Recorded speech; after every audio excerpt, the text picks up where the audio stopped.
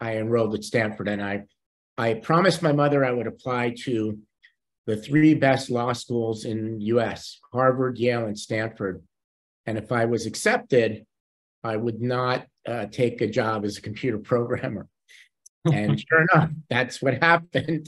And I think it was a very, very good decision for me because it allowed me to come to Silicon Valley, which at the time was not someplace I knew, being from the East Coast of the US. And once I was in Silicon Valley, I basically never left. So, when was it? So you immediately joined Nvidia, or you went to some other place first? So like I said, I'm probably a little bit older than I look. I'm on my 3rd career now. So I joined a law firm named Wilson Sonsini. Okay. Alto. And once I was there, I wanted to become one of the partners. So I stayed long enough to become the partner at the firm. And then much to the dismay of my wife, as soon as I had a very stable career, I left. And I first went to Alta Vista, which was one of the original search engine companies, and became their head of business development. That company was destroyed basically by Google, which had Alta Vista had a very, very good search algorithm. Google's was faster, and Alta Vista lost its footing. And so that didn't work out. And so I was a little bit, one of the things I'll talk about later is, patience and resolve, believing in, everyone fails, everyone has setbacks. And sure enough, as that was failing, I got a call from someone at Nvidia, and I knew Nvidia, and they said, "Hey, we're looking for somebody to lead our business development, and you're the perfect guy because you understand technology. We know you do, and you're also a lawyer, and we know you have experience."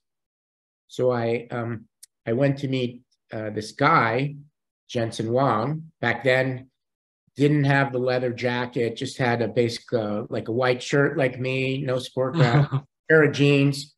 Like, these are reading glasses. He literally had a Coke bottle, the glasses, just, looked like a typical, Silicon Valley nerd. And we had a long conversation about accelerated computing, computer graphics. And we both agreed that the computer graphics belonged to all kinds of other places than just games.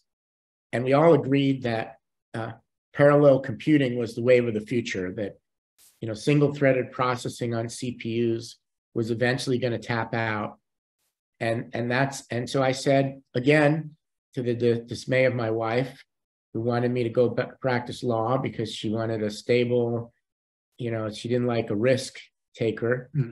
I said, I believe in this mission. I believe in this person. I believe in this team. And turned out to be an excellent decision. Excellent decision. But not an easy one.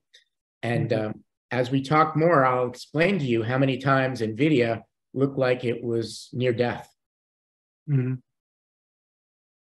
So that was late 90s or 2001. 2001, yeah. That's when .com collapse and 9/11. Right. That happened, That's when I started a company in Silicon Valley. Yeah, I remember where I was on 9/11, and I think I had either just talked to Jensen or was about to, and I figured there was no way. I figured I'd better go back and practice law. But sure enough, everything clicked.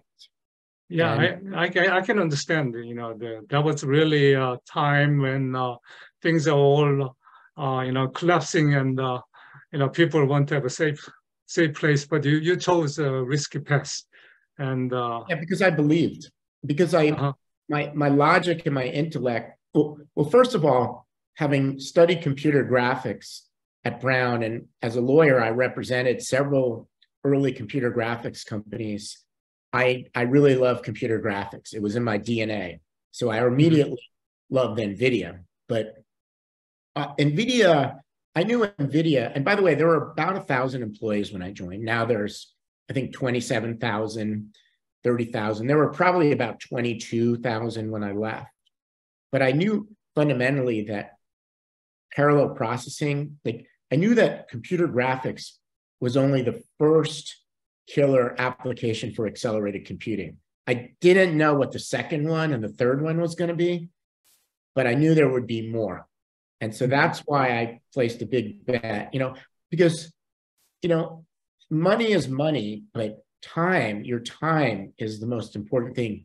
The opportunity cost of spending your time on something is all you have in your life, is where do you focus your time? It's the most valuable thing, because you can always make more money, you can lose money, but time, just, you never get more of it.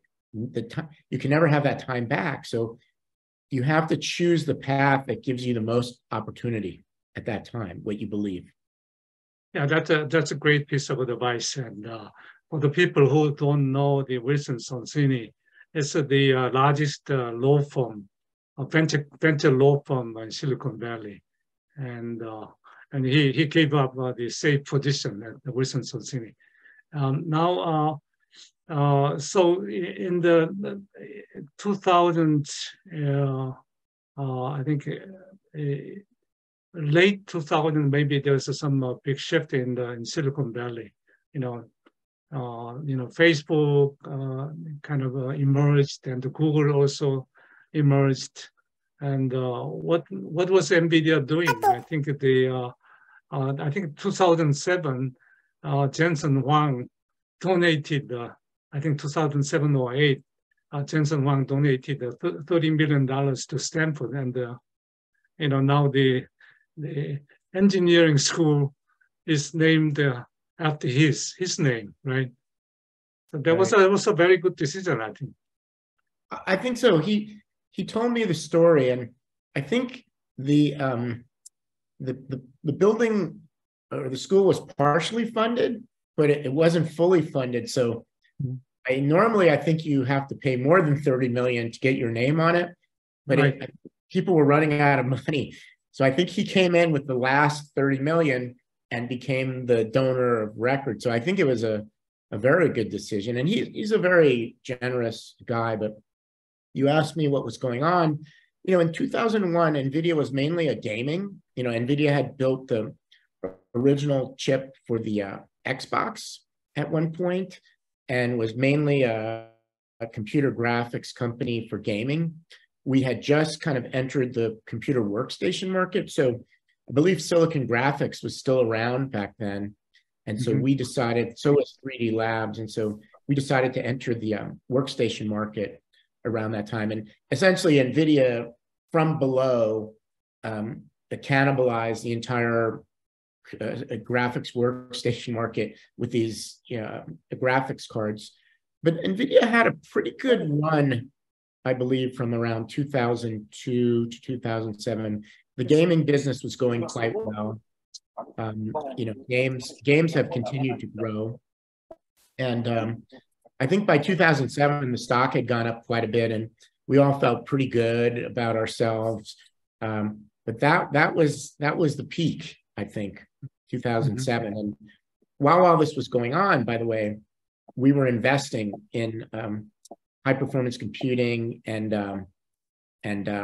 advanced computing, because what we started to do was we started to notice that professors and students like yours were using graphics processors to do very sophisticated calculations like fluid dynamics, crash testing for cars, smoke, dispersion analysis, electromagnetic simulation. And they were basically programming in DirectX or OpenGL, which I'm sure your students are familiar, which are kind of the languages people use for graphics. And they figured out how to do it. And they were trying to get supercomputing capability through graphics cards, because that's, you do what you have to do. And so my friend David Kirk, who you may have heard of, he was the chief scientist in NVIDIA. He's now an advisor to GFT Ventures and an investor, very good friend. Mm-hmm. He started working on this thing called CUDA, Compute Unified Device Architecture, because NVIDIA's philosophy had always been to have an abstraction layer between the graphics card and the software. And the reason was so that the graphics cards could be forward and backward compatible with all software. So they started this from the beginning, and they still believe it, that every graphics card will continue to work with every new application game, because we have this abstraction layer in between. And so it turned out, a beautiful strat, because nobody wants to, buy a graphics card and then a game gets upgraded or a new game comes and it doesn't run. So NVIDIA had this huge software developer relations team. They eventually moved it to Russia, which I think it's now moved. I think it's Armenia. I think most of the people are out of Russia, but this was really important. Software was really important. But what it meant was we started building this thing called CUDA, which was going to allow, scientists, researchers, high performance computing experts to model their applications using the GPU as an accelerator. And this was a big investment because it required not only changes to the hardware, but a lot of software. And it wasn't going well. It didn't go very well. I mean, there were very few applications other than games. And, around 2008 or so, I think we hit a financial crisis, if you remember. Yeah. Everything crashed, right, in Silicon Valley, including Nvidia. And at the same time that was happening, another bet. So we had CUDA, we were investing in it, but no applications, because all these high performance computing applications are very niche, very niche. Like if you think of a company like Ansys, are you familiar with Ansys? They do a lot of simulation, fluid dynamics. They have lots of different applications, but none of them are that big. So you'd have to go and you have to convince every one of these applications to write on top of the accelerator, which would make them go faster. But there were headwinds because there's a lot of work. And also the problem was a lot of these applications would actually sell less software if they were accelerated, because if they sell by the minute or by the seat, you don't need as much software if it's faster. It's so there was always a disincentive to do it. So that was kind of a big problem at the time. And a lot of the investors in NVIDIA were saying that we should stop investing in this, that it wasn't worth it because there was no real killer application for CUDA. We should just focus on games. And so it wasn't a great time. And, there was a real estate crisis. Nobody wanted to invest. And then another thing happened, which was if you guys, your students are not old enough to remember, but PCs used to have more than, 2 chips, right? There was one point where PCs, I think, had like 200 different semiconductor chips. And there were a couple of chips that were on there called the North Bridges and South Bridges. So now it's pretty much all integrated in the CPU, and then you have a discrete GPU hanging off a PCIe bus. But at one time, all of the graphics and other, input output was handled by either a North Bridge or the South Bridge. And NVIDIA was in that business. It was called chipsets. And we had about $1 billion of revenue building chipsets for both Intel and AMD computers. But, Intel always wasn't someone that liked NVIDIA because they viewed us as a threat. So Intel, they control what was called the front side bus. I think it still exists, which was the connection between the CPU and the chip that did all the I/O, the South Bridge or the North Bridge. And so Intel decided one day that the front side bus was theirs. They were going to change the front side bus. It was no longer open architecture, thereby destroying, NVIDIA's $1 billion business. Now, when your company is only doing maybe $3 or $4 billion total revenue, destroying $1 billion business is huge. And so this was really bad. And so Nvidia ended up in a lawsuit, I believe, with Intel.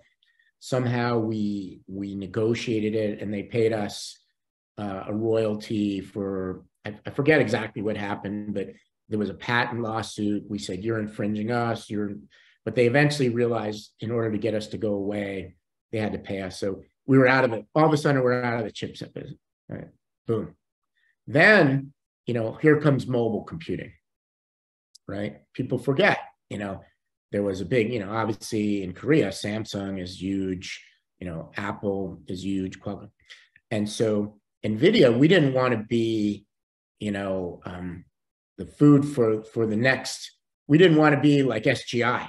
We didn't want to get our business disrupted. We thought mobile was going to be huge. So we said, we better get into mobile. So we started making some acquisitions. Now in hindsight, they look silly, but we bought a company called MediaQ. We bought a company called Portal Player, which was the original chips that went into the Apple iPod. We bought a modem company, and we started building this mobile business. But we realized pretty quickly that unless we had Samsung or Apple or one of the big phone companies as a customer, we were going to lose. So I think I just saw an article written, so tough decision, we got out of it. But these are all bad things happening. Stock is down. At that point, I think the company's maybe worth, there were times, I think $3 to $4 billion, maybe less. I mean, now it's worth $1 trillion. So what's that? 300 times less. I mean, and think about it, as an employee, we had a layoff. And so we know Jensen is a great leader. We believe in him. We know where the vision is. And Jensen and I had many discussions like over lunch. I used to sit next to him for a long time. And he's like, Jeff, we're going to be much more valuable than Intel one day. It's just a matter of time before Moore's law catches up with single threaded processing. And we can talk about that too, Professor Cha, Moore's law. But he said this, and it just took much longer. So everything just took, I knew Nvidia would end up where it did. It just took about twice or 3 times as long as I thought. That's another lesson. Everything takes longer than you think. Everything in tech. Right. That's right. So I think around that time, late I think around 2008, and also Bill Daly also joined Nvidia, right? So Bill Daly's a friend of mine, and I'll tell you the Bill Daly story. So I'm not sure if I can say that, but Jensen asked me, I couldn't figure this out. So in about 2001 when I joined the company, he said, Jeff, he goes, I want you to go visit Bill Daly at Stanford and go get him to join the company. And I'm thinking, well, why don't you call him? He's going to work for you. But Bill and I became friends after that. But I was actually quite intimidated. In 2000, I think it was 2002, got to go to Bill. I think he was the chairman of the Stanford Computer Science Department at the time. So I was like, wow, I'm going to get to visit Bill Daly. And so here I am trying to convince him to join NVIDIA. And I don't know exactly why he didn't join at that time. And then David Kirk, who was the chief scientist at that time, he was trying to convince him. And then everything went cold. But I wasn't involved when he finally came in 2008. But we were so happy to have him. And as he's a brilliant guy, and I consider him a friend and a great colleague. I actually miss him quite a lot because he and I work together on so many things. And he's just not only a brilliant technical mind, but a thoughtful thinker. And he's also started several companies. It sounds like you have as well. But I think his NVIDIA decision to come to NVIDIA was probably the best decision he made in his career. Yeah, we invited him, I think, around four years ago at SNU, and we had discussions for a few hours. Really, I laughed because I just remember Jensen asking me to go hire him, and at that time, he's a very well-known figure. I'm sure I'm an executive of the company, very, very senior, but I felt a little weird, actually.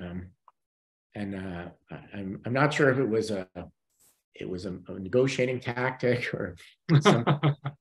It all worked out. It all worked out. I mean, the Nvidia's strength is not only chips, hardware, but also the software stack. Including CUDA played a big role in establishing the unique strengths in the software areas. So how did the CUDA took off? We're talking about the two big bangs, right? That happened in 2010, after 2010, right? Yeah. Yeah, I think we announced CUDA. We were working on CUDA for a long time. I think we finally announced it in 2007 or 2008. And we had a big we had our first big computing conference called Envision. And the problem with CUDA was there were no applications. CUDA is like a horizontal software platform. And it's really hard to build horizontal platforms in technology. This is another big learning. Having invested in startups, worked for Nvidia, horizontal platforms are almost impossible because you have to have one or two applications, killer applications, that allow you to fund the development. Because the problem in tech is you can't just keep spending money. Maybe in 2021, you can just spend money and there's free money, cost of capital is zero. But in normal times, there has to be a business flywheel that allows your business to take off. So CUDA was this horizontal platform. It was really good. And so we went out, like David Kirk wrote the book on CUDA. We went out and taught it in all the schools. We invest, but there's no return coming from it. All of our GPUs have CUDA enabled, but there's no application. So the equivalent GPU from Nvidia costs more than the equivalent from AMD. Really bad. Investors hate it. They come with knives. They come in and they want to kill the company. They love the company, but they don't like CUDA. They don't like any of this accelerated computing talk with vision. They say just stop that, don't invest, and make us money, and we'll be happy. So it wasn't a good time, but eventually, we got a little bit of high performance computing applications to take off, but still not that much. I mean, it was a fledgling HPC business, but the investment in CUDA, the platform, the ability to abstract out the GPU and to write in C-like language for high performance computing application, super, super valuable. But you're waiting, what's going to be the killer application? What is it going to be? And here it comes, right? Your next question is probably where we're going with that, right? Right. So finally, this deep learning, right? And so just Nvidia is prepared, right? Just in the nick of time, I'll tell you. So, I was at the company for 20 years. And so think about this, like I started 2001, 2012, 2013. We start seeing, the initial kind of rumblings of deep learning, maybe 2011, 2012. But, as an employee, I have to feed my family. I have my wife, knocking on my head. Why are you doing this? Why would you put all of your, career in this company? It's not going anywhere. A lot of employees leave. A lot of very highly paid executives of the company leave. They probably, if they haven't already done it, maybe they've thought about, sticking a knife in their own head. I don't know. Like if I had left the company at that time, I would be very upset with myself, And so, but all of a sudden, we see the first big bang of AI. We start to see that, right? We start to see we're all. By the way, I'm sure you were working on it too at the university. Everyone's talking about computer vision. Mm-hmm. We're going to design a self-driving car, and we're going to hand tune every algorithm and we're going to write 1 billion lines of code. We're going to get people in India or China or wherever labor's cheap, just write us 1 billion lines of code, and we're going to make a car drive itself.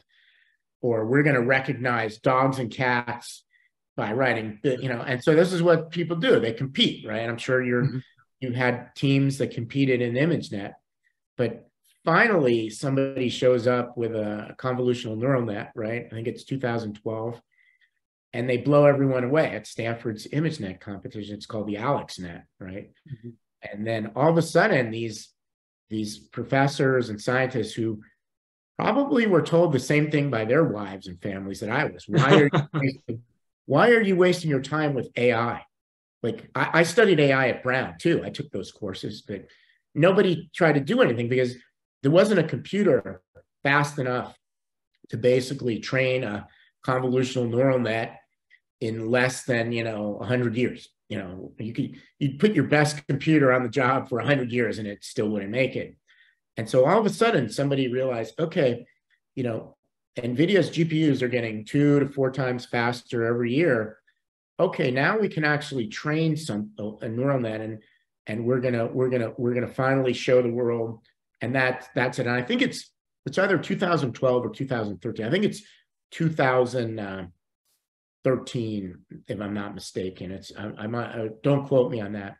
When we first see like the first big bang of AI, I call it. And we get pretty excited at NVIDIA, but still nobody's really doing anything with it.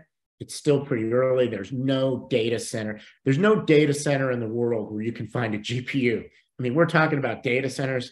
Nobody in their right mind is going to stick a GPU in their data center, because you know why? There's no software. There's no application.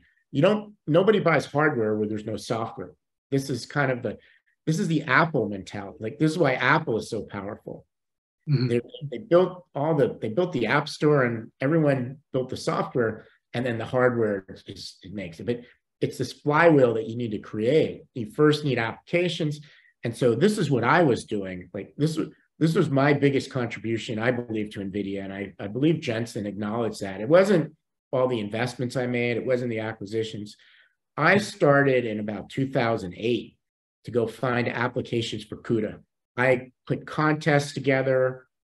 I talked to every VC that I know. I brought in hundreds of startups to present. I said, we're going to help you if you program on CUDA. And there wasn't much AI. There were initial companies that looked like they were fooling around with GPU accelerated databases and so forth using CUDA. But I was on a mission, and this ended up turning into what we call the NVIDIA Inception program eventually.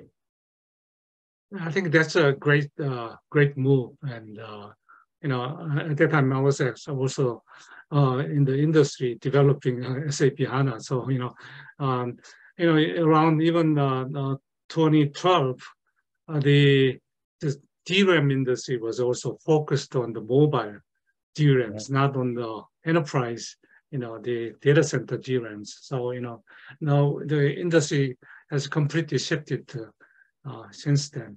So now then, the NVIDIA took off for the last decade. What kind of challenges or what kind of success stories that can you share? Well, it wasn't all good. I mean, the first applications were all computer vision, but I think there was always some skepticism on what are you going to use the computer vision for. So a big application was face recognition, and there was a lot of controversy around, privacy and things like that. Obviously, self-driving cars, this was kind of maybe number one where people felt like AI could be the answer to self-driving.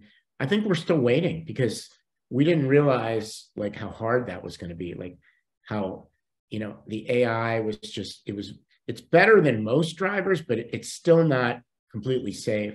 So, but I think about 2015 is when you start to see NVIDIA start to gain momentum and visibility. And, not only is the computer graphics doing well, but the AI. But here's another thing that happened though. Like, AI contributed to computer graphics because there's been a complete shift from raster graphics to ray tracing graphics over the last, 7-8 years, right?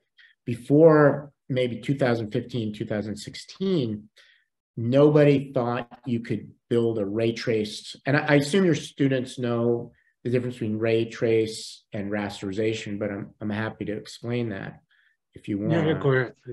Yeah, they know. Not everyone is familiar with that. Oh, they're not. Yeah, so the way we did computer graphics in the beginning was what's called rasterization, which is you run a bunch of, you compute where the objects are using 3D matrix operations. Really, this is where AI and graphics collide. Is there's a lot of matrix math involved in both, and moving around 3D objects involves a lot of sophisticated math. So you have these basically these processors and these GPUs that do matrix math, which is exactly what you do with AI processing. And so a lot of graphics is just approximated. It's not real. It's just you do the best you can, and you write all kinds of codes and algorithms, shaders to do everything, and it's just an approximation.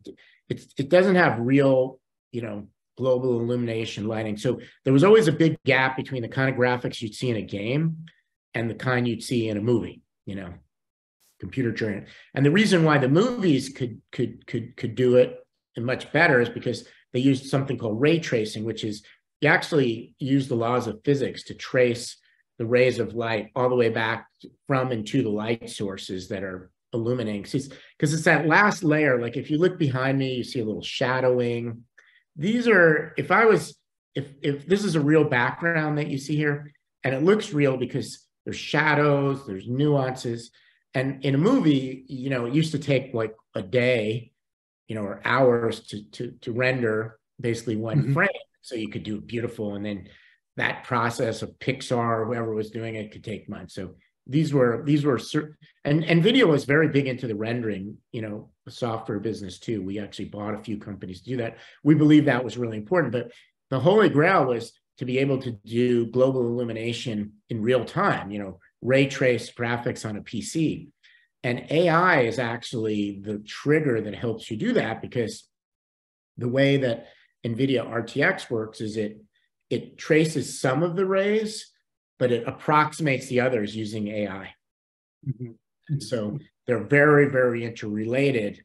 And this is what's going to eventually power the metaverse. And because it's not just graphics, it's AI altogether. So this is why NVIDIA is so well positioned.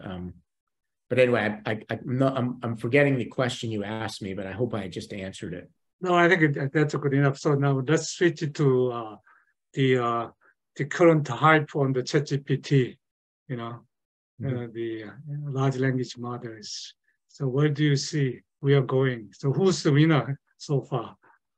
Well, so first of all, NVIDIA for sure. Like my thesis, and I'll tell all this to my investors and my startups, is the world is now moving from a code-driven world to a data-driven world, right? And so if you think about it, there's code, there's compute, and there's data.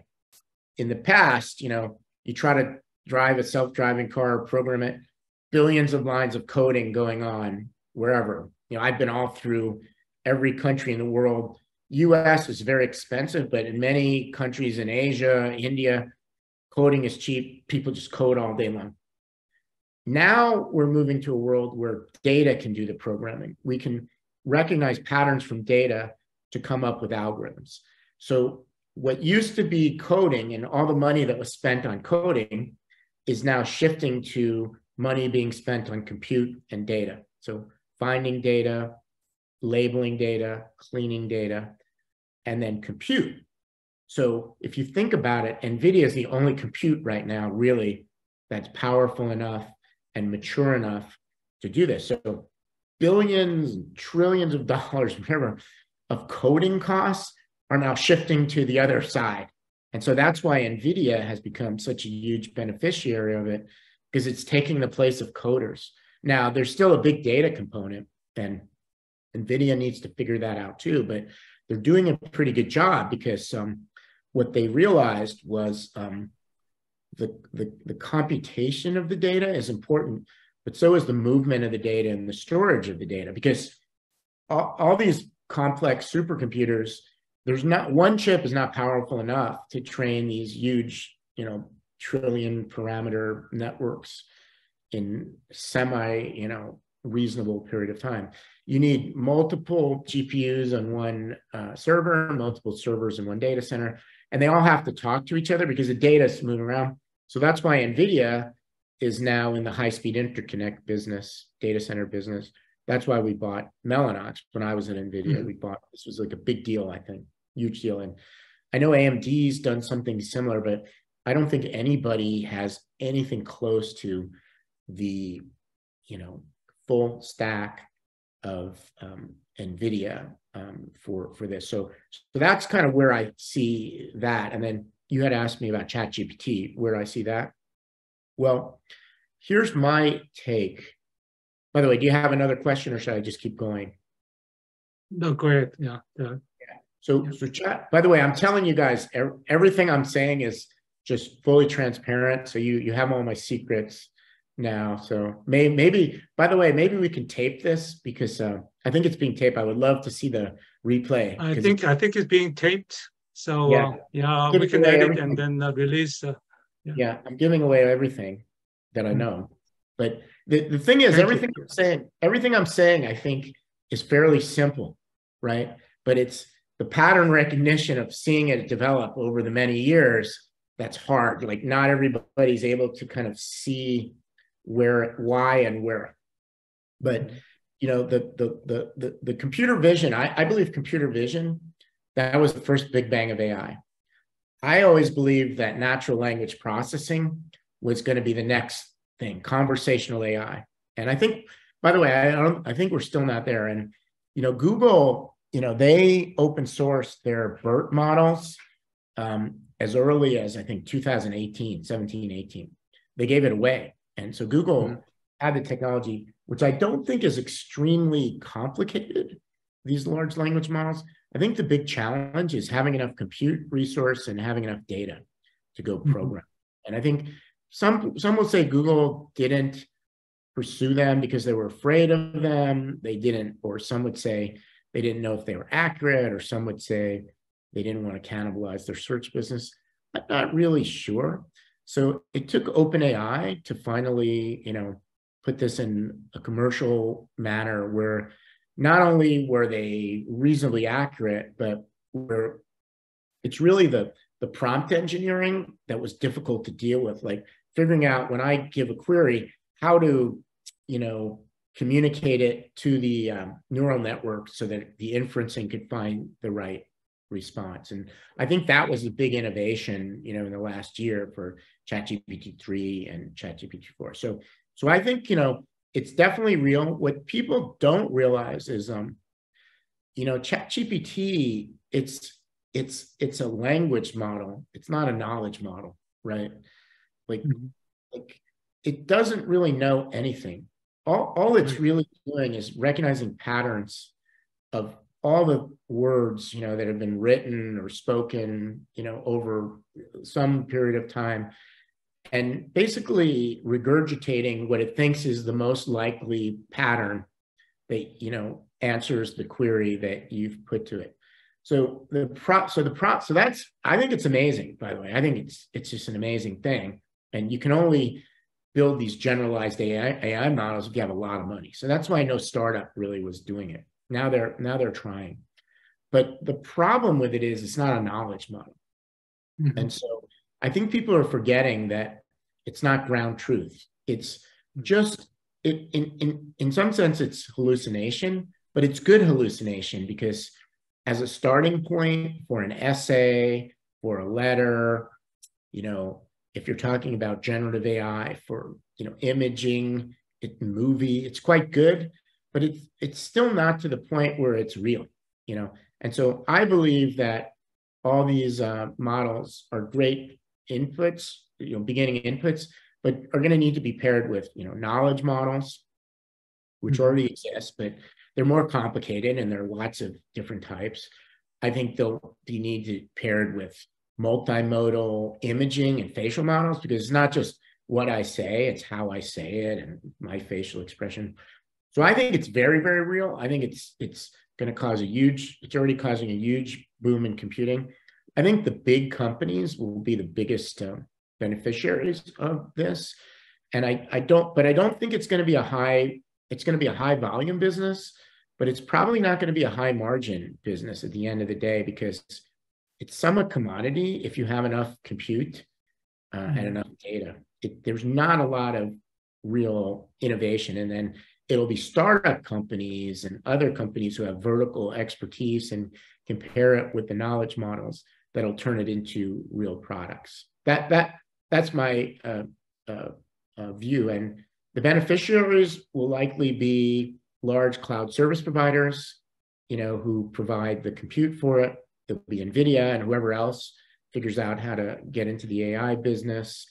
And it'll probably be the largest companies who have distribution for the applications that people will want to use it for, like Microsoft and Google, maybe Apple. Like Apple, I think, doesn't really have it because, Microsoft has their Windows 365 or whatever they're calling it.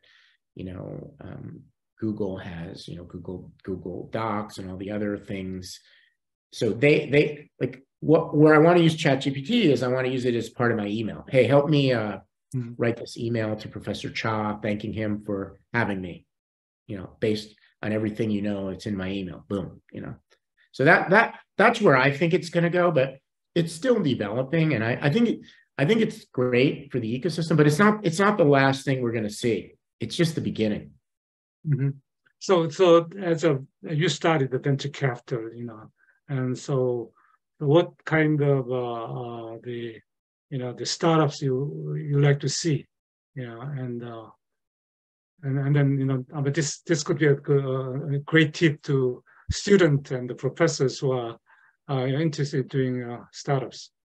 Yeah. So if people ask me like, why did you start this fund? Like, and I joked with someone today, I'm almost famous. Like, I was the guy that left Nvidia. I did 20 years. I helped build it, and then I left at the ChatGPT moment. Why would I do that? But I mean, the good news is I'm still a stockholder. I'm very happy to see Nvidia do well because I do well. So I fully aligned with Nvidia. But I felt like the big wave of AI was just starting, and I wanted to. I felt like startups are going to lead the way for many, many years here. And so the amount of innovation is going to be incredible. And I'd done what I could do for NVIDIA. I'm sure I could have done a lot more, but I felt really good about my contribution. And so when my good friend, I think he might have been your student, Jay Yum, my partner, he came to me and said, Jeff, let's start this fund. I know you understand this better than anyone else. So that's what we did. And so we look for companies that are fairly early stage and that are solving really hard problems for very large markets. We have invested in a Korean company, actually. They're a US company, but based in Korea, called Mars Auto. I think I introduced you to the founder. Right. Yeah. But generally, we invest right now in US, North America, and Israel.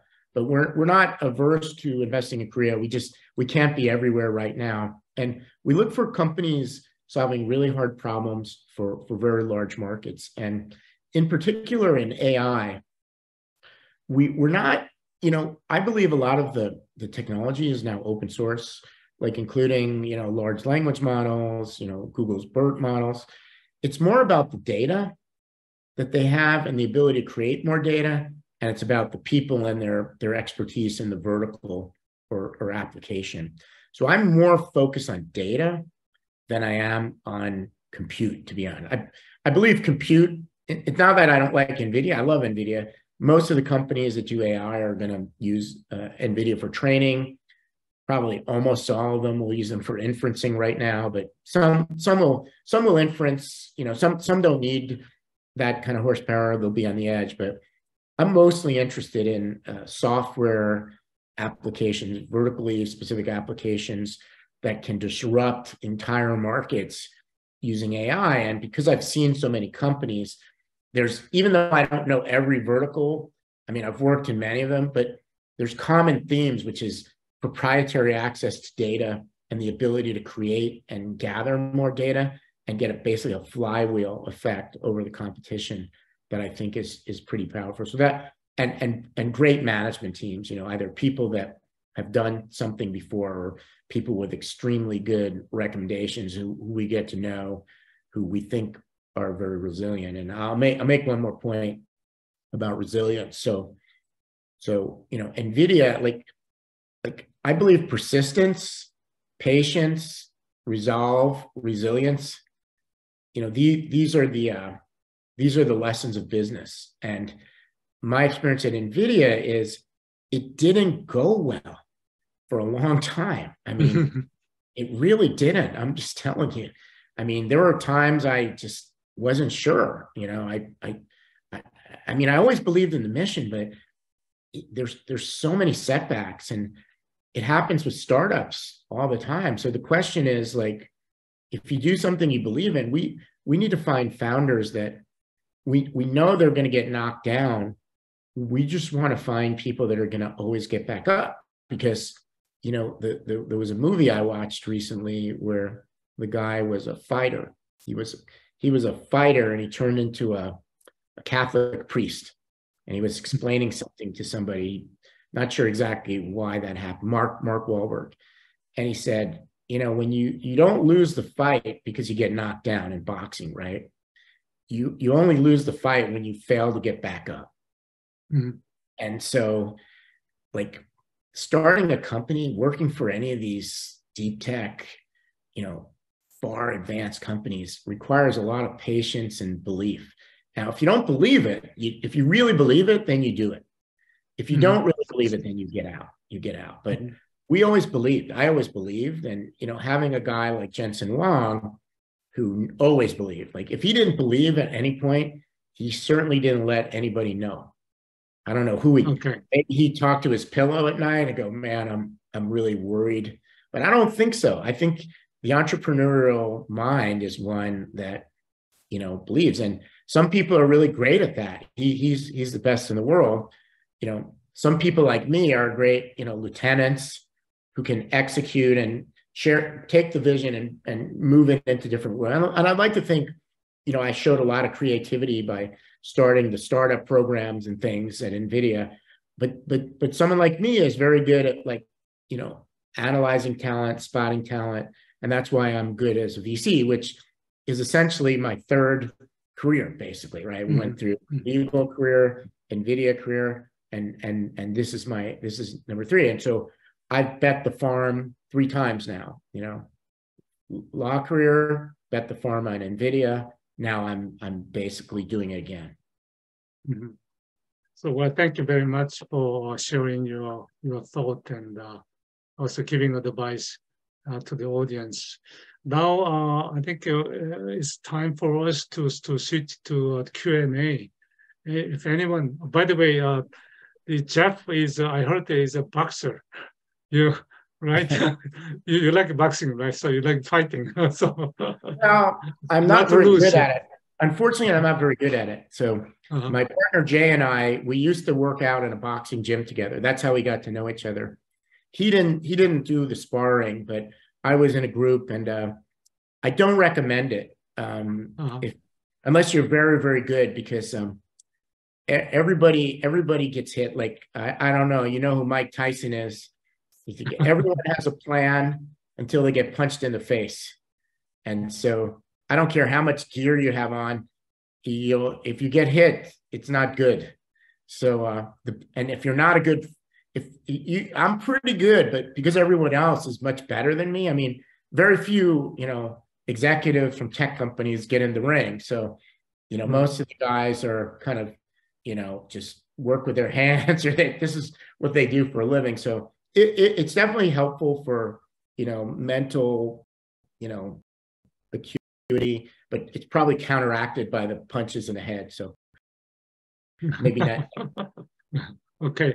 Now, Professor, you turned on your screen, so please go ahead. Thank you very much for giving your time and sharing your wonderful experience with Korean audiences. I very much appreciate it.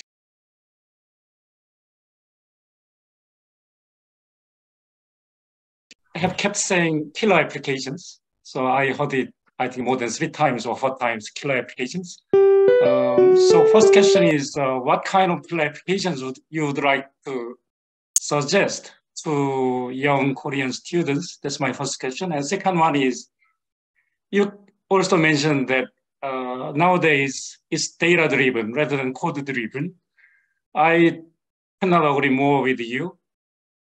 So in terms of big data, the area where AI has been successfully is image recognition and large language models.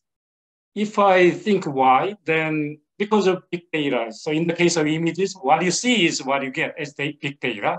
And in the case of large language models, what's written, so what you see as a text becomes your data, what you get. In other areas, if the data are more sensitive and more valuable and important, other than images and text, then privacy issues might be a problem which you have to address.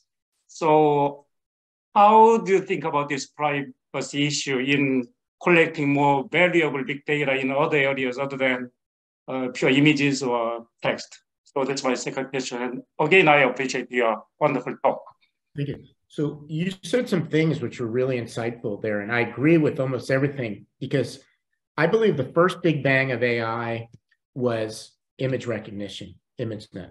The second big bang was conversational. The third big bang is going to have to do with data, because the difference between voice and image is it's more structured. You kind of know how to label it, you know how to deal with it. Unstructured data is a bigger problem. So we're investing in a lot of companies that sort data, clean data, organize data. And so I think as if I was looking at like problems to solve, it's storing data, labeling data, privacy of data, you know, IP rights around data. These are all really interesting problems, but these would be some of the killer apps that are coming. Now, if you look at just GPUs, what we talked about in Nvidia was the first killer app was GPU was graphics. The second killer app was AI, right? Now there's going to be various forms of AI we just talked about, but I guarantee you, you know, large language models are not the last new type of AI framework that becomes really popular.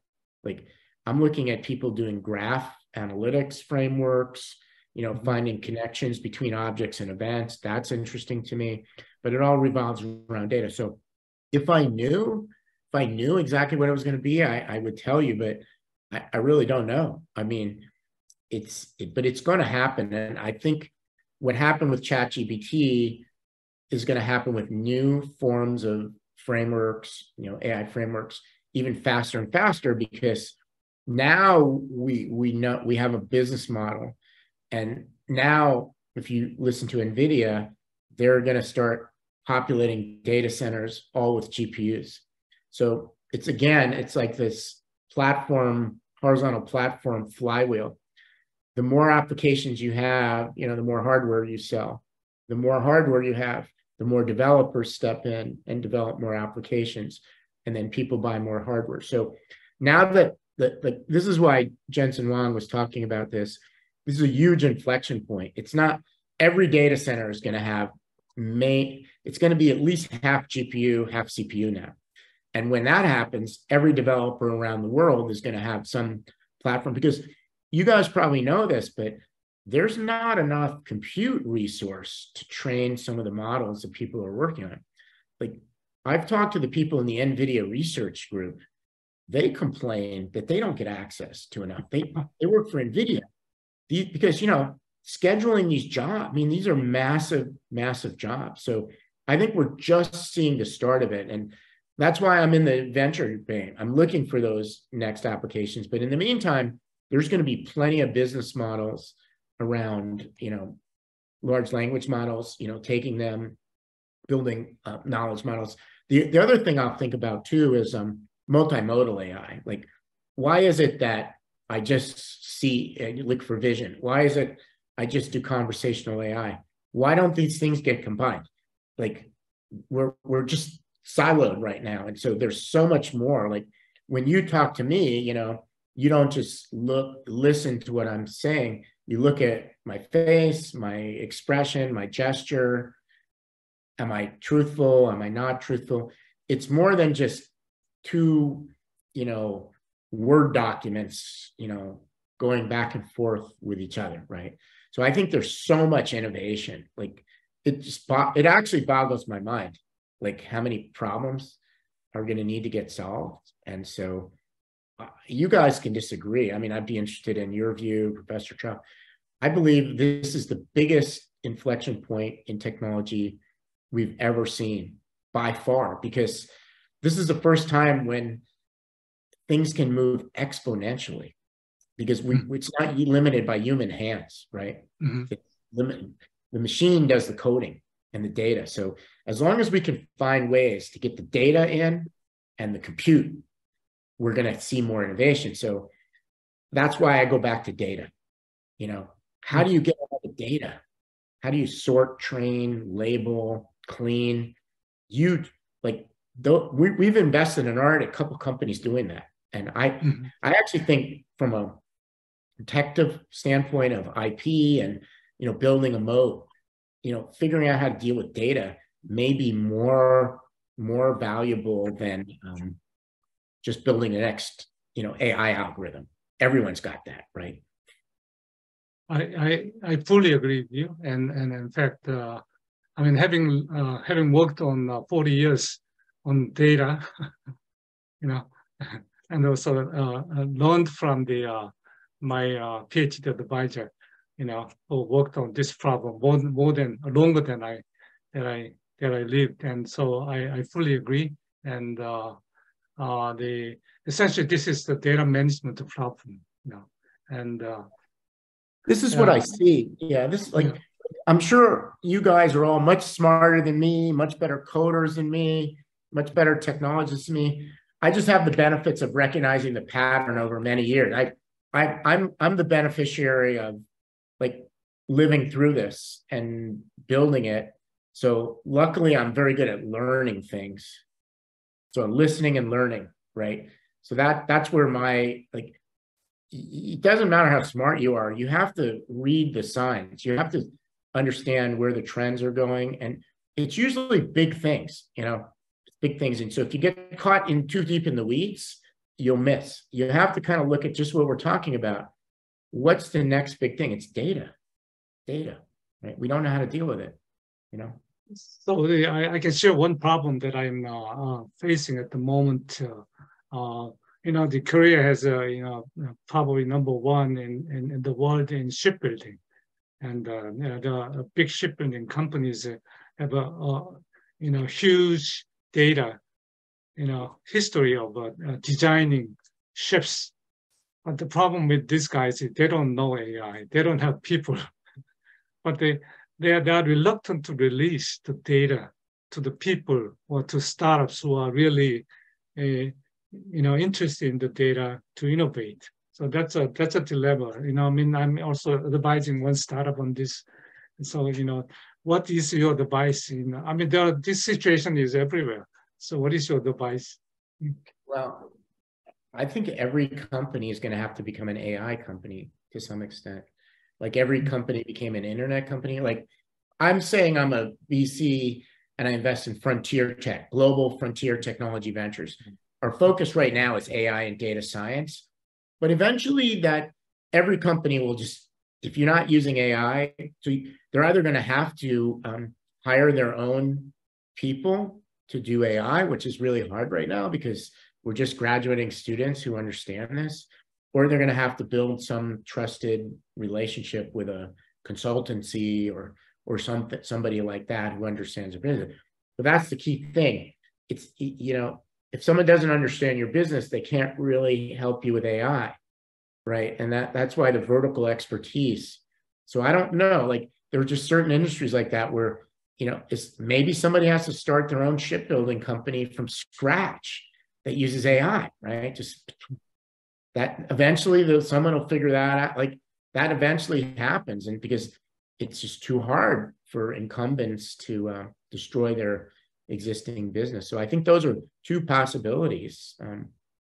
It's like this is what happened to Kodak, right? Mm-hmm.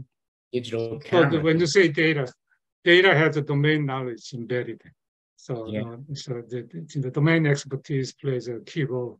Yeah. So I think cross-functional like studies is really important, like computational biologists or computational mechanical engineering. I think we're going to start to see universities build these interdisciplinary programs where everybody's going to have to understand AI. And I think we'll be able to do it like because of generative AI. I don't think everyone's going to need to be a programmer. I think we're going to be able to interactively tell our expert systems what we want and have it, by and large, generate the coding. I think once we get to that point, and we are getting to that point with design of images, right? I mean, this is what DALL-E does, right? You basically say, hey, I want a picture of a big building with a lot of flowers around it, and it can do it for you. You can interactively tell it. So hopefully we'll get to that point, but that's why there's so much left to do, because it doesn't make sense that every business isn't disrupted by AI. Everything, right? It's gonna have efficiencies. So now we are running out of time, so we'll take probably one or two questions. If you have a question, please raise hands or turn on the screen. Go ahead, Jonathan. Mr. Herbst, thank you so much for the great introduction to the two big things surrounding the AI and data science. I'm currently a part of Professor Cha's school as a graduate school student, and I was wondering if you're looking to hire a fresh graduate student right out of college, right out of grad school, as a venture capitalist. First of all, you don't need to call me Mr. Jeff is fine. Not right at this moment, but we should definitely stay in touch. We might have some interns work for us over the summers and things like that, but probably not until we raise the next fund in a few years. But we would definitely love to stay in touch with you. I added you on LinkedIn, so I can probably message you. I mean, you don't have to reply back, but thank you so much for offering that opportunity. Yeah, our goal is to build TFT Ventures into a bigger franchise. And the way it works in venture capital is fund one, no matter where you came from, is always a little bit smaller. So fund one will probably cap out at around 130 or 140 million, assets under management. And that's really good for a first-time fund. And then once you successfully show that you can do well, you can raise bigger and bigger funds. But what I would tell you, if somebody magically gave me $1 billion to invest, I could deploy it in AI right now. And you could say, well, Jeff, you had billions of dollars on the balance sheet of Nvidia, but it's still different.